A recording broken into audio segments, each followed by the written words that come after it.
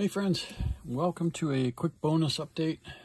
I went to an estate sale and a couple garage sales and found two little batches of silver here.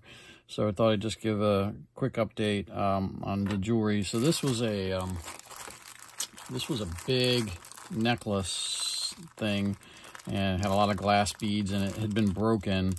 And they kind of had set it aside, but it had the look of silver. They weren't like plastic beads; they were nice glass beads.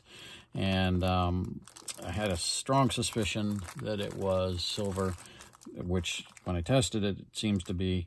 So we are.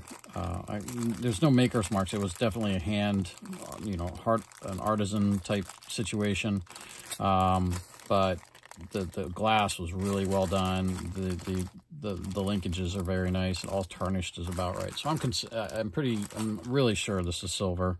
I'm scratch tested a number of pieces and it all worked out. So that actually was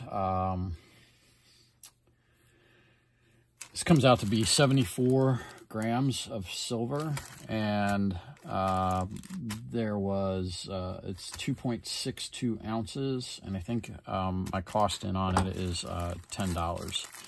So it's it was worth it. And then the other stuff I got here is a couple different things. This was a garage sale for $1. Everything marked in the jewelry was $1, and on inside there it's $9.25, and this is it's 3/4 of an ounce just on that for $1. That's pretty good. This is another hand artisan made, scratch tested it. It was really tarnished. We shined it up. It's just so small. It's like, really tiny. I mean, you can spend it out. I unfortunately, without a maker's mark or anything, I think it's just, I don't know what I'll do with it, so we'll probably end up scrapping it. Little tiny kid's unicorn thing is marked $9.25. Broken necklace. I think that came with the unicorn thing.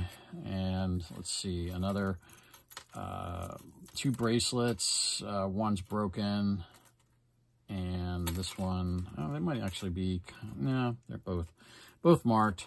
And then this was an earring that there was only one of them, and the back had some markings on it, and I could tell it was silver. When I broke it apart to get the non-metal stuff off, it was just like a kind of decorative rock. It was actually a really thick piece of silver, so this was a little bit surprising. All in here, we've got $7 into it, and it is 2.36 ounces or 66 grams.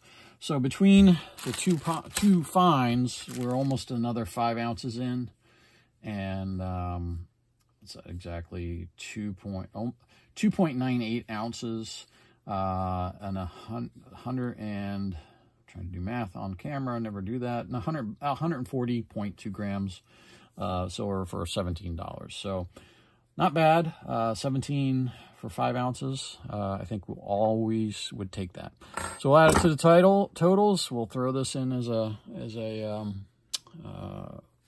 baggie that they'll look at. But it's honestly it's all good. So I'm not worried about it. Thanks for watching, and we will see you on the next one.